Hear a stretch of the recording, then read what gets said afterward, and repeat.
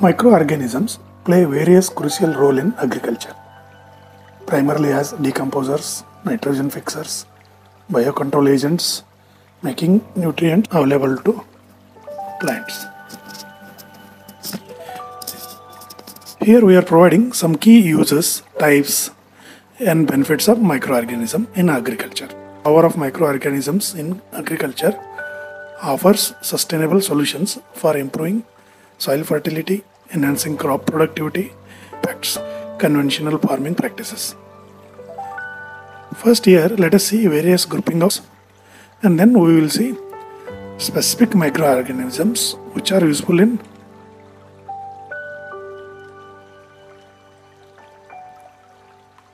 microorganisms grouping.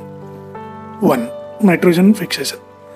Certain types of bacteria such as Rhizobium, Azotobacter convert atmospheric nitrogen into a form that plants can use, thereby reducing soil fertility issues without needing synthetic fertilizers. 2. Decomposition. Microorganisms like bacteria and fungi break down organic matter in soil, releasing nutrients essential for plant growth. This decomposition process also helps improve soil structure and fertility. 3. Biocontrol. Some microorganisms act as natural enemies of plant pathogens, pests and weeds. For example, certain fungi like Trichoderma and bacteria like Bacillus plant diseases and pests, reducing need for chemical pesticides. 4. Mycorrhiza. Mycorrhizal association with plant roots, enhancing nutrient uptake and water absorption, which improves plant health and minimizes stresses. So mycorrhiza have symbiotic relationship with plants. 5. Fermentation. Microorganisms are useful in fermentation of organic matter to produce compost, organic fertilizers, liquid fertilizers, which enrich soil fertility and structure. 6. Biological pest control. Beneficial insects like ladybug, parasite wasps, as well as certain bacteria and viruses are used to control insect pests in agriculture, reducing dependency on chemical insecticides. 7. Soil remediation. Certain bacteria and fungi have ability to degrade or detoxify pollutants in soil, helping to remediate contaminated lands. 8. Silage production. Lactic acid bacteria are used in fermentation of forage crops to produce silage, which is a preserved feed for livestock, improving feed quality and storage longevity. 9. Plant growth promotion. Some bacteria and fungi produce growth promoting substances like auxins, which stimulate the plant growth and development. 10. Biofertilizers. Microbial inoculants containing beneficial bacteria, fungi or algae are applied to soil or plant surface to enhance nutrient availability, improve soil health and promote plant growth. Example, NPK, bacterial consortia or OWDC. 11. Plant growth promoting Rhizobacteria. These bacteria colonize plant roots and promote growth through various mechanisms such as producing growth hormones and enhancing nutrient uptake. Part 2. In this part, we will see very specific microorganisms which are useful in disease and pest control in agriculture. Please note, some microorganisms may help in both disease as well as pest control. We will try to list as many as possible. 1. Pseudomonas. Pseudomonas can colonize in soil, water, plant surface. Pseudomonas suppresses plant disease by producing secondary metabolites. This microbe has unique ability to enter the plant vascular system, reach the various parts of the plant system, and act as a systematic biocontrol agent against various fungal and bacterial diseases. An enzyme secreted by Pseudomonas dissolves the cell walls of fungal pathogens. It is basically a bacteria. Most of the time it is used for soil application and seed treatment. 2. Bacillus. Bacillus subtilis is a spore-forming bacterium which when applied to the seeds or plant, it colonizes developing the root system of the plants. The bacteria competes with and thereby suppresses fungal diseases such as Fusarium, etc. Bacillus continue to live on a root system and provide protection throughout the growing season.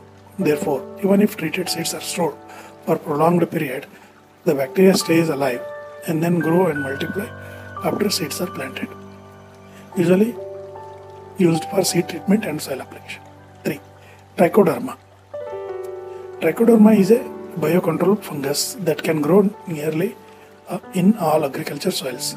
They grow tropically toward hyphae of other fungi and then degrade the cell walls of the target fungi. This process limits the growth and activity of the pathogens. Mycoparasites produce cell wall degrading enzymes which allow them to bore holes into other fungi and extract nutrients for their own growth. Trichoderma acting as mycoparasite against several economically important plant pathogens. Trichoderma basically used in soil application and seed treatment. 4. Phacillomyces. Phacillomyces is a naturally occurring fungus and have a capability to survive in many kinds of soils throughout the world. Phacillomyces produces secondary metabolites, which controls variety of nematodes that attack plant growth. In laboratory, studies shows optimally it survives up to 32 degrees and doesn't grow or survive after 36 degrees centigrade. It acts against plant root nematode by infecting its eggs, adult females, etc. 5. Bacillus. Bacillus is a bacteria that produces unusual properties that make it useful for pest control in many crops. When ingested by susceptible insect, the protein toxin damages the gut lining, leading to gut paralysis. The affected insects stop feeding and die from combined effects of starvation and tissue damage. Target pests, caterpillars, leafhoppers, bugs, grubs, leaf-feeding insects, etc. It is basically used for spray as well as to soil. 6. Beauveria. Beauveria is a naturally occurring soil fungus that acts as a parasite on a wide range of insects. It is being used as a biological insecticide to control number of pests such as termites, thrips, whiteflies, aphids, beetles, etc.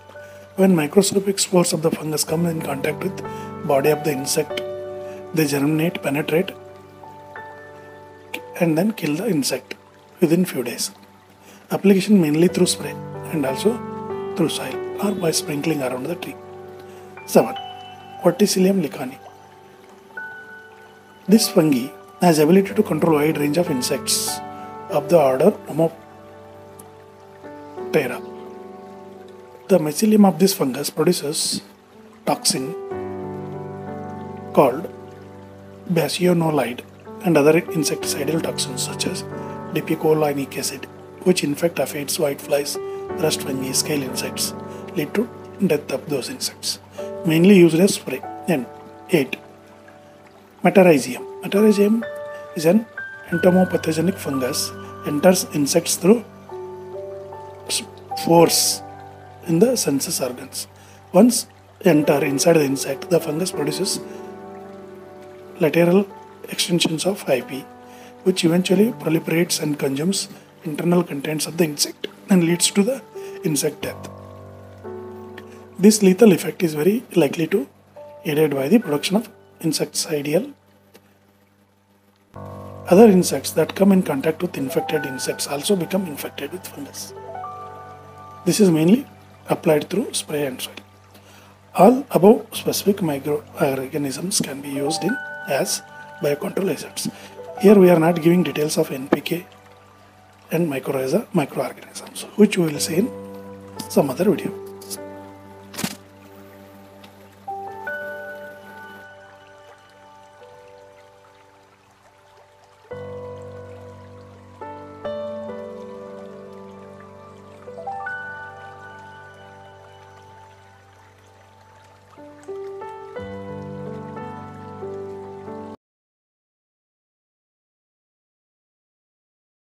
Requesting you to like, share and subscribe our videos.